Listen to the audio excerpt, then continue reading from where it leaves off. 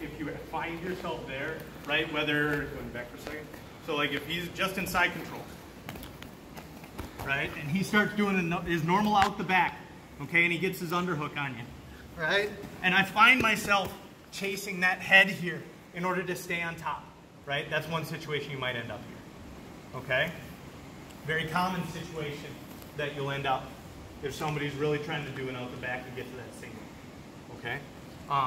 Right now we're just going to work it off this butterfly sweep just so we can use it. Half guard, please. So again, he's in a nice high half guard. He might be trying his, passes from here, setting up his passes. So I'm going to control that hip, shrimp out, tuck the foot in, and make that space I need.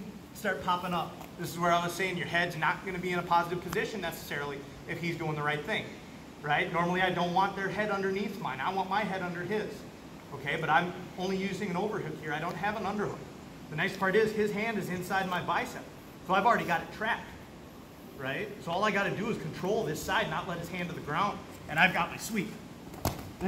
So I've already lost the underhook. I gave it up when I gave up the sweep. So I'm going to wrap that head, sit through.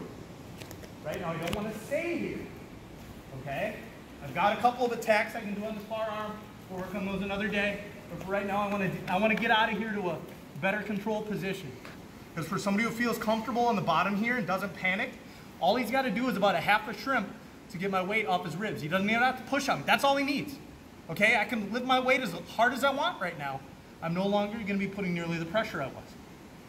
Right, so once I get this sweep, my inside arm is going to start looking for the ground between his leg and the ground. Okay, usually their leg's not going to be flat. Usually it's going to be up, right, trying to shrimp. Exactly. So I'm trying to drop underneath that arm. Okay, so I'm going to hold that head on his leg. I'm going to start leaning back, looking for that leg, and then I'm going to bail on the head in order to turn to a double here on the leg. Yep, he can push on the head, that's fine. Now we're starting to battle into side control. Right, but I'm turning from the head to the legs in order to not lose the position. If I'm in this position, I start coming to his head, I'm giving him the out. He's already up, right, onto his knees with an underhook attacking me. Right, so I don't want to take that pressure off. I want to turn towards his legs. Make sure I'm below his leg. I can sit here as long as I need to with my weight in his ribs. Okay, this is going to be a miserable position, and the harder to hold on to me, the more this is going to suck, especially once I turn my weight over.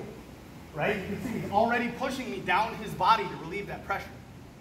Does that make sense? So I don't need to be in a hurry. As long as my butt stays off the ground, I'm connected to him. Yes? Mm-hmm. So do the half guard sweep. End up in our Kesa position here. I'm over top of his arm. Now you get a lot of guys wrapping their arms around your body, right? And this is what I show you guys to do too, right? Because then he can start attacking all of his escapes. Well, I don't want to let that happen. I'll walk away, start looking for that leg.